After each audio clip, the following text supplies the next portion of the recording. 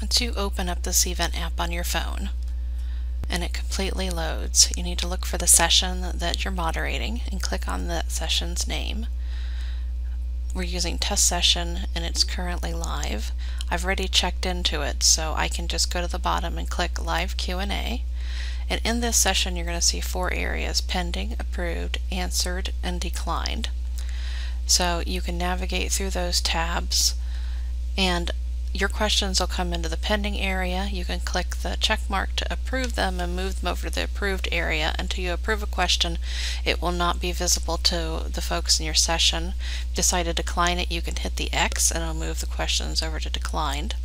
Under approved is where the questions are once you have clicked that check mark, and if you decide, you can also add a comment in there such as completed to show that you have dealt with that question and are moving on to another question.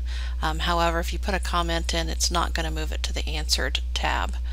So you can also click the X if you decide to decline a question you had approved, and if you decide you need to approve a question that you decline, you can just click on Move to Approved on that question in the declined area, and it'll be brought back over to the approved area. So once you are in the app as well, in that Q&A area, there's a couple of ways that you can filter information out. Don't worry about that first moderator tools with the 3 dots.